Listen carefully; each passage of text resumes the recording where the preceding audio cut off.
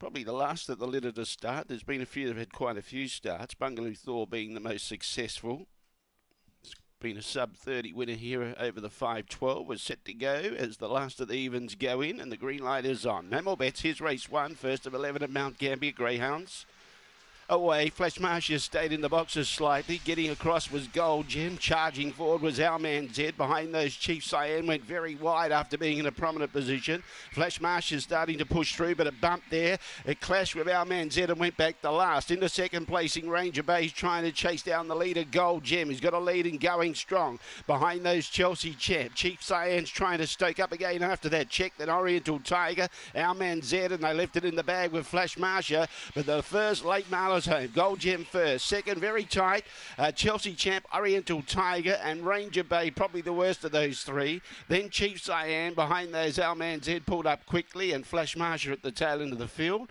The time somewhere around about 30 and 70. 2 and a photo after race 1 on the program. Gold Gem gets home for the late mail followers. Got out to $4.60.